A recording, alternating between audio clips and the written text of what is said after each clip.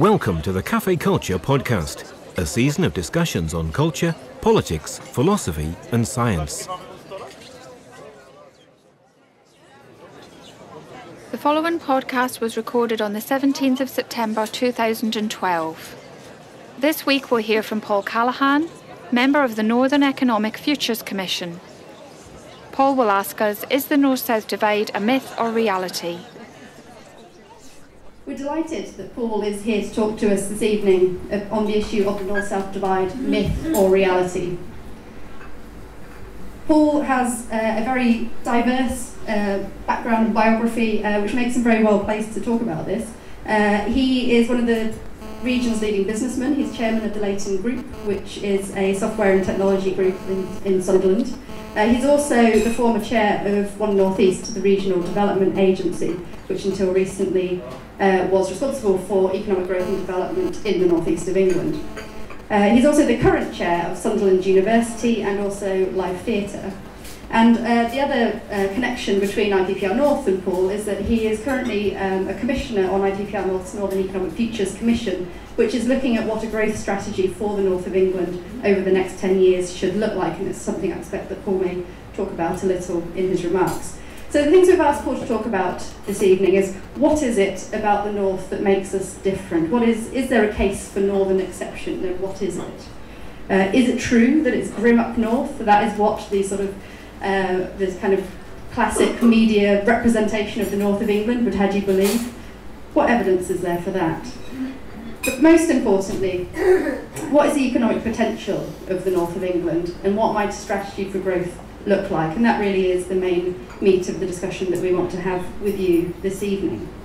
So without further ado, I shall hand over to Paul, other than to just say one thing, which is that we're going to be podcasting Paul's contribution this evening. I think there's someone here who's in charge of the podcast and sound levels. Are the sound levels okay for you? I've got the thumbs up. So without further ado, I shall hand you over to Paul. Thanks very much. Well, good evening. What a wonderful turnout. Thank you very much. If I'd known we would have got Hall 1 at the Sage. It is my first event here, so I didn't really know what to expect. But it's great, and I apologise to those of you who don't have a seat. Thanks to you who've come from near and far. Some friends here who've come from the south of England, and it's delightful to see everyone here. As Katie has said, what I propose to do is to talk for 15-20 minutes, really to give us a few hangers on which to develop the arguments. I'm going to talk really about the north-south, is it a divide or is it not a divide, under about 10 different headings. And you'll see them as you go through, so you'll almost be able to tick them off. I'll tell you what number I'm up to, which is always handy because you get bored, you think, well, there's only another 3 to go. And then we'll perhaps come back to some of them, the more interesting ones, the more controversial ones, once we get into debate. I was just thinking, as I was coming here tonight, about 10 years ago, at a conference at the Hilton in Gateshead, I was second up to speak about the state of the region. Now you have to remember this is 2002. And I had sight of the first speaker's slides before I actually had to speak. And he was an eminent economist. I'm an economist. He was an eminent economist, much more eminent than I am, from Newcastle University, from CURDS, the Centre for Urban and Regional Development Studies. And his opening slide said, if you look at the northeast economy, the prospects are bleak. This is 2002. The prospects are bleak. And in his opening presentation, he went on to identify why 10 years ago the prospects were, in his view, extremely bleak. This was an extremely pessimistic view from an eminent economist. Luckily, having had foresight of this, my opening line was, I don't do bleak anymore. I've done bleak. We've done bleak in the 1980s. We did bleak when the shipyards closed, when the pits closed, when unemployment was at record levels, when the attitude of the North was one of despair and acceptance. And by 2002, what I said was, we are going to change things. And we are changing things. And I pointed at that point to things like the Sage and to Sage.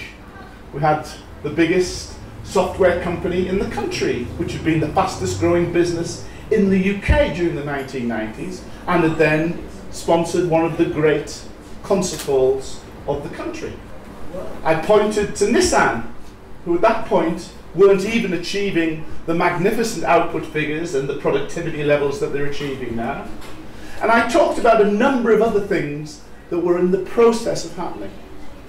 And at the time I wasn't on the RDA, I wasn't on the Regional Development Agency, but I was involved in trying to change the economy and the society in which I lived, in which my family lived, my friends, my community was. And I think actually, when you look at the numbers, and I say I'm an economist, I'm not going to talk a lot of numbers, but if you actually look at the numbers, that period from 2002 to about 2008, that 6-year period, was quite dramatic. Because in that period, we not only made the public changes, the great buildings, the public spaces, the renaissance of the northern cities, we also made the big differences economically, which had really started to change the way the economy of the north and the northeast worked. We'd suddenly started to get an entrepreneurial spirit. One of the things that characterises London and the southeast is the number of people who want to run their own businesses, who believe that they can be successful entrepreneurs. If you live in the East End of London, no doubt you went to school with somebody who's a multimillionaire. Maybe some who are not multimillionaires. But up here, we had no real entrepreneurial culture. We had a few examples. And we said we're going to encourage those. We're going to act as role models, as mentors, as people who will go out and say, you can do this. And that happened. And what we'd also do is we would change the sorts of industries that we had.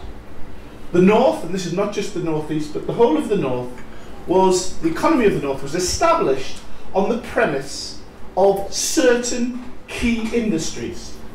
The northeast, it was essentially coal mining and shipbuilding. And that's why, that was the raison d'etre for our communities and the development of our economy. They'd gone. They'd been there for hundreds of years, and almost in the blink of an eye, they'd been closed, or they had gone into ultimate decline.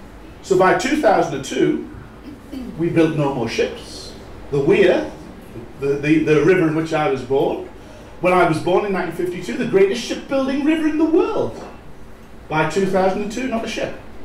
The coal mines, the biggest deposit of coal anywhere in the UK and one of the biggest in Europe, no longer. So in the blink of an eye, economically, all that changed. And so what we had to do was to bring new industry forward, to see where our strengths, where our potential lay. And we did. We did. In that 10-year period, Nissan, as an example, now produces almost half of the cars produced in the UK. 25 years ago, there was no cars produced in the northeast. Now, this year, Nissan will produce 500,000 cars out of a total of 1.2 million, and by next year, it will be the only car plant in Europe producing fully electric vehicles. Why?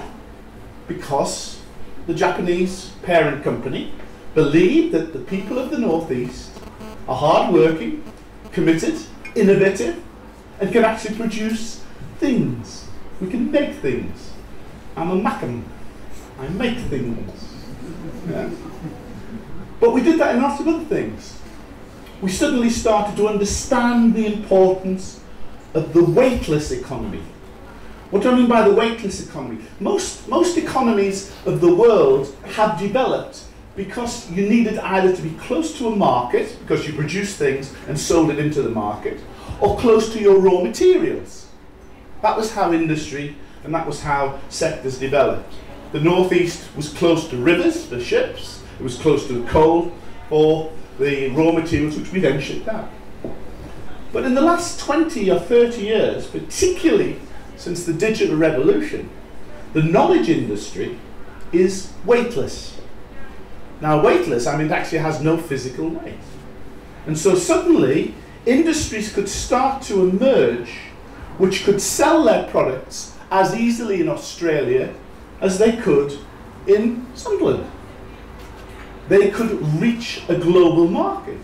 And so therefore you started to look at those industries which were built around clusters of knowledge, innovation, universities.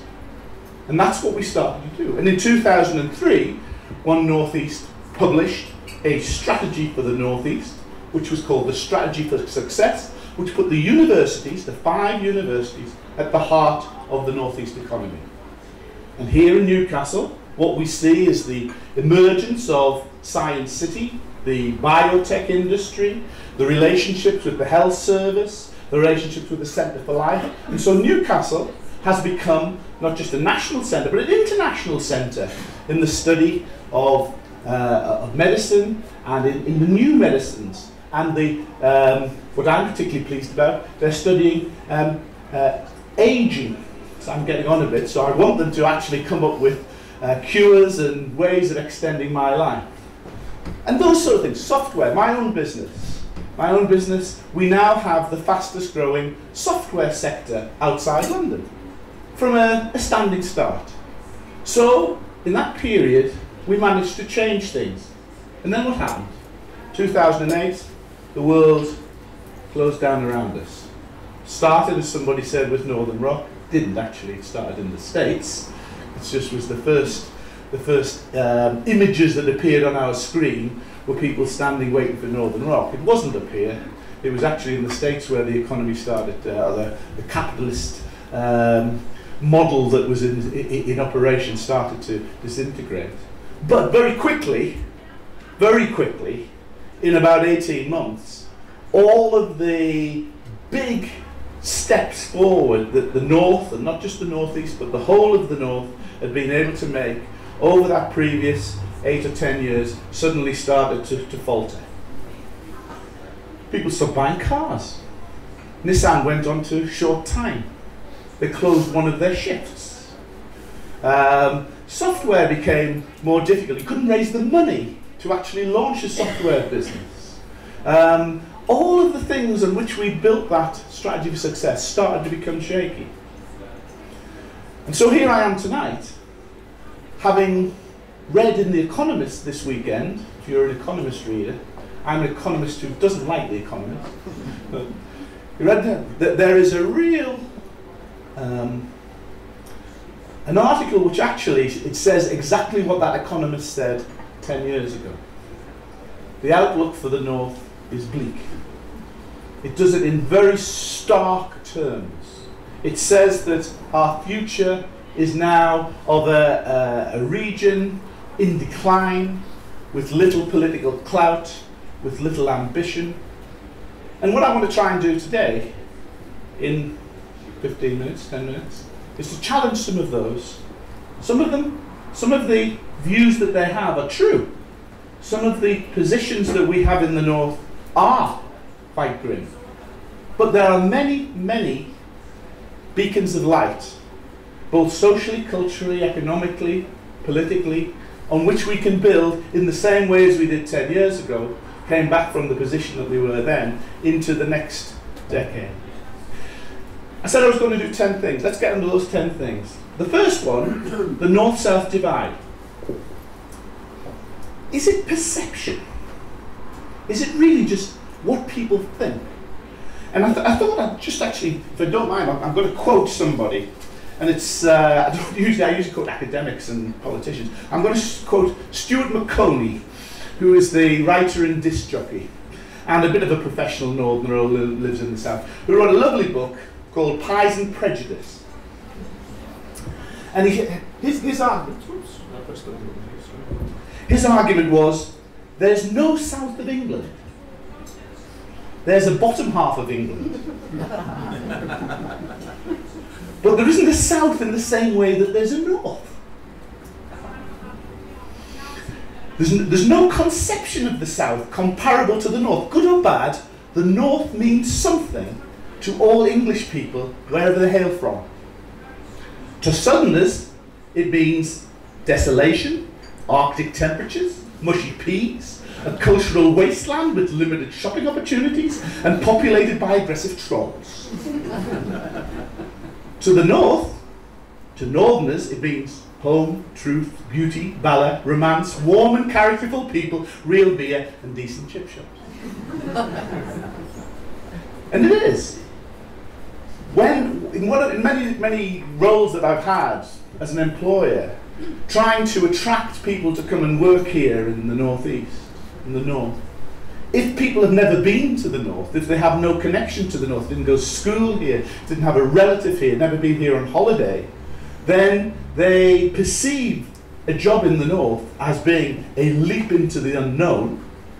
And there's a concept which we call partner drag. Have you ever heard of this one? Partner drag. It's when they go home to their partner and say, hurrah, I've just got a job in Sunderland. And they say, you know, you're bloody well.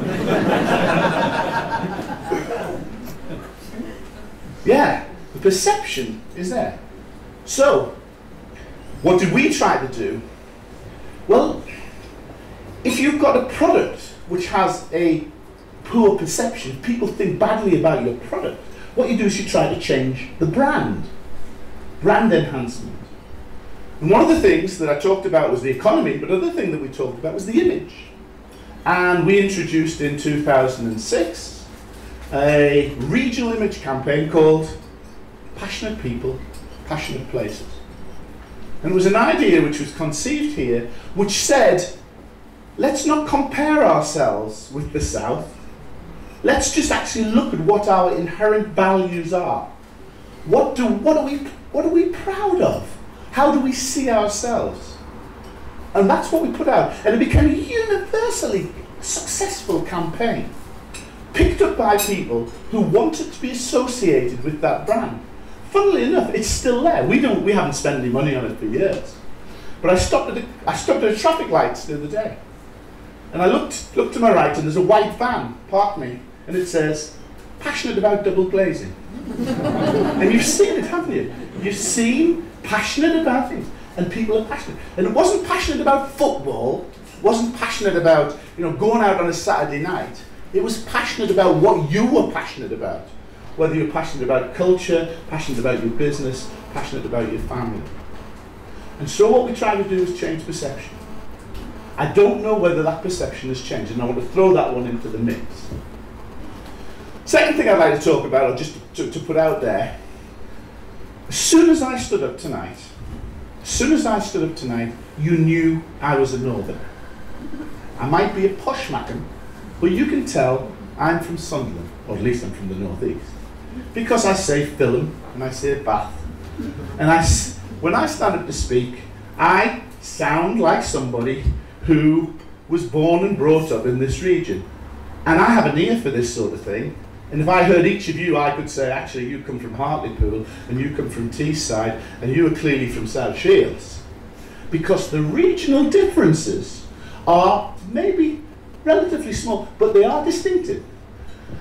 And in the South, we don't have that, by and large. In London, you may have a North London accent, estuary English, but essentially, for most of the South, there is received pronunciation.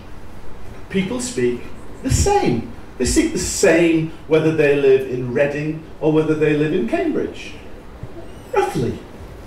But here, in the north, we are very much delineated by where we come from and the language.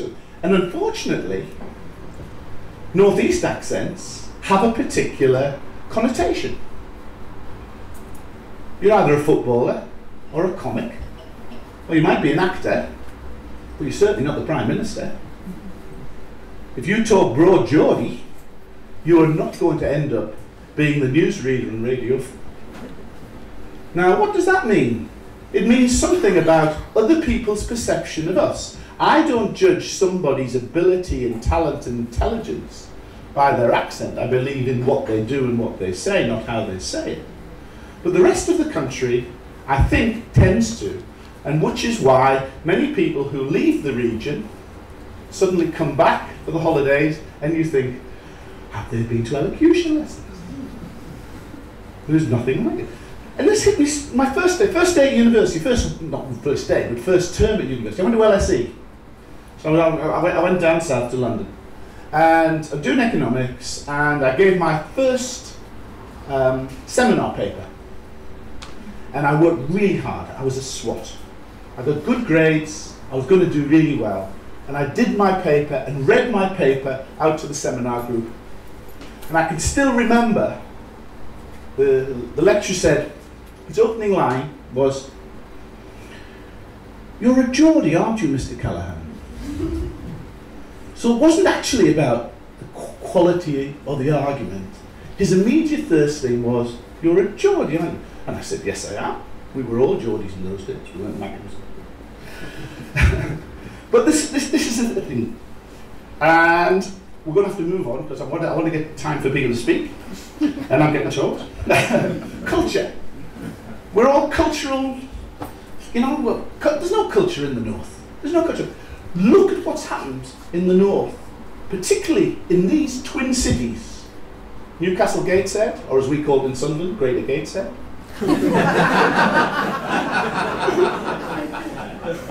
You've had a local authority who has decided, particularly in Gateshead, that actually the driver for its economy, for people to live there, is all to do with, or one of the drivers, is to do with culture. And suddenly, in 10 years, my first job was in Gateshead, 1974. It used to be a joke. What's the difference between Gateshead and Yoghurt? Yoghurt has live culture.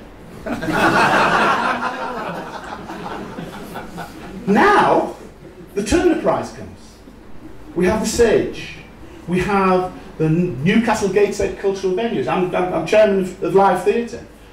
10%. We account for 2% of the population. Tyneside accounts for 2% of the population. Yet, we got 12% of the Arts Council budget. They didn't do it because they were kind to us. They did it because they regarded what was coming out of the north, the cultural output that was coming out of the north, as being so significant they would fund it. So let's talk about whether we're a cultural desert anymore, or whether actually we're pushing the boundary.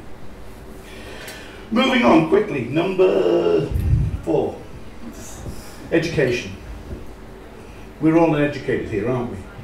We have the lowest percentage of people with grade 4 or above.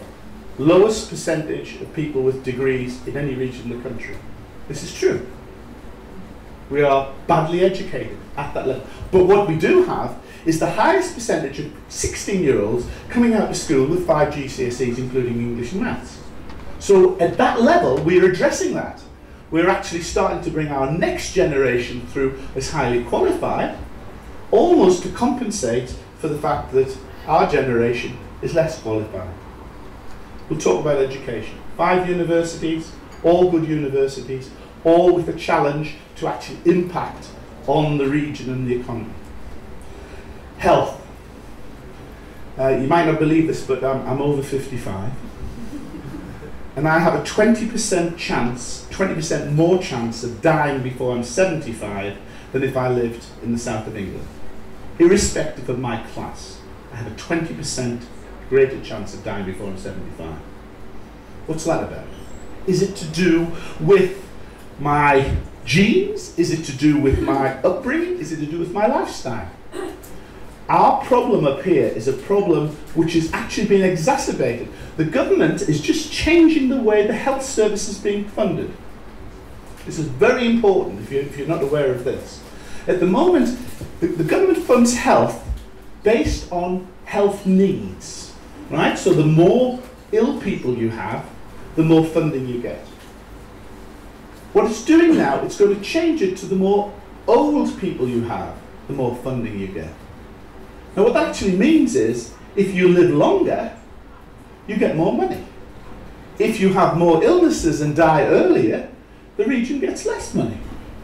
So have we got a divide here? Have we got a divide which is going to be exacerbated by that? Number 6. In 2008, we had 4% unemployment in this region. this was almost exactly the same as the national average, 4%. We had 48,000 people unemployed in the northeast. Since the recession, since the austerity programme, that has more than trebled. We now have 12% unemployment in the northeast. We expect unemployment to go from 48,000 in 2008 to nearly 200,000 by the time we reach 2015. Now clearly, what that tells me is 150,000 shirkers, people who clearly would prefer to be on the dole than work, people who are sitting around doing nothing, just being benefit scroungers. Or does it? Because that is how unemployed people are being portrayed. What we've seen is a large public sector, accounting for 25% of our regional economy, cut to 20%. 5% of the economy made unemployed in a stroke. Why does it impact on us more than anybody else? Because the policy had been to move government jobs to the northeast to try and compensate for the loss of the heavy industry jobs that we had. We were a victim of the success in creating public sector jobs. Output and productivity. The northeast, and I say I'm an economist, but I'm not going to talk too much economics. GVA, gross value added. Gross value added is the measure of a region's economic output. And if you take the average of the country is 100, the northeast is at about 79. So 21% behind the rest of the country in terms of productivity. This is terrible. The northeast must be hopeless. Well, every other region in the country, bar London and the southeast, has a below 100% GVA. We are the most unbalanced country in Europe in terms of output and productivity. The southeast, London, has a GVA in excess of 150. The southeast has a GVA in excess of 135. Even in the northeast, we will have places like Newcastle, who in parts of Newcastle we have a GVA of 120, go to Gosforth, would go down to the East Durham coalfields, their GVA is in the 60s and has not moved since the closure of the pits. So much of the improvements that we made are not reflected in the economic structure that, I'll come back to that one. I've got 2 minutes. Delete minus 10. Investment. Do we need to put more money in here? Are we going to government and saying, look, we are failing, give us money, begging bowl? Absolutely not. That was perhaps the view of the 1970s and 80s. We are a poor region, what we need is we need some government money, we need the South. No. We're talking about now investment in those industries, in that diversification of an industrial base, which will benefit not only the northeast with its jobs and its prosperity, but will benefit the country as a whole. The only way that this country can get back on track is, as the government said when they came in, a rebalancing away from the financial markets, the dependence that the southeast has on the City of London, and start making things again.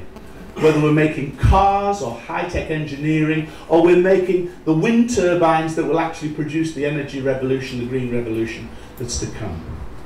So no begging bowls here, but systematic, planned, strategic investment, which is what we will do to regenerate the northern economies and also to benefit the country as a whole. Number 9, 2 to go. Innovation. Well, we're not very clever up here, are we? Well, it's interesting that so many innovations, developments are coming out of the north, particularly in things like low carbon economy, offshore wind, undersea developments, software, high-tech engineering. They're coming out of our businesses and our universities.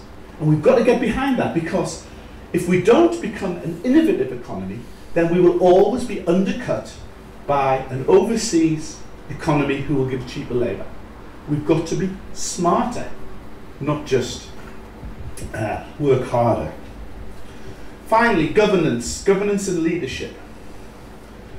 One of the problems that the North has at the moment is that we don't have enough recognised leaders, either politically or economically.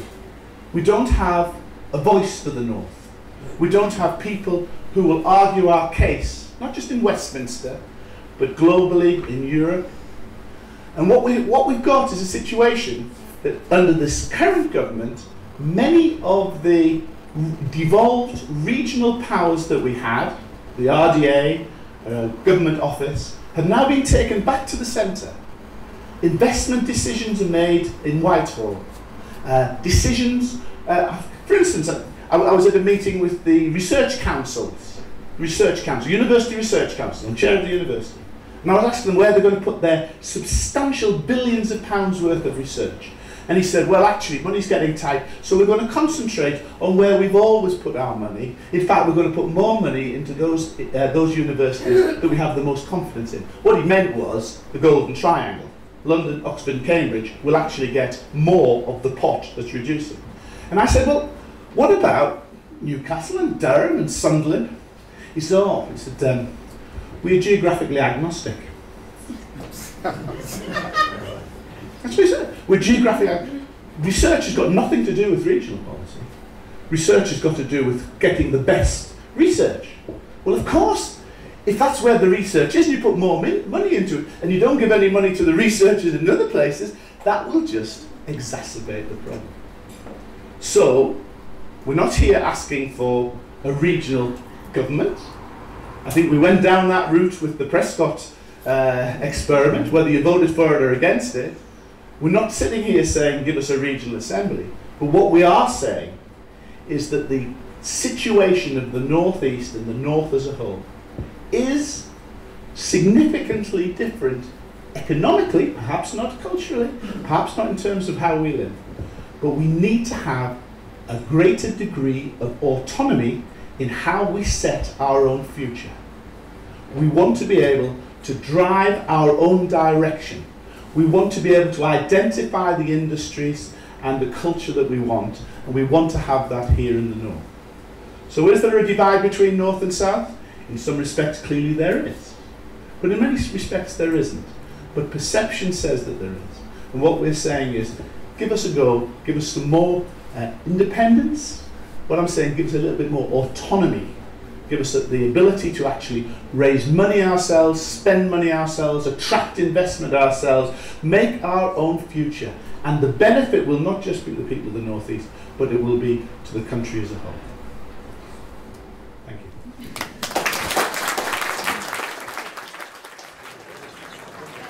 Cafe North East is supported by Newcastle University, Peels and the British Science Association. We're also supported by Ginger's Cafe in Dun City, who host the events.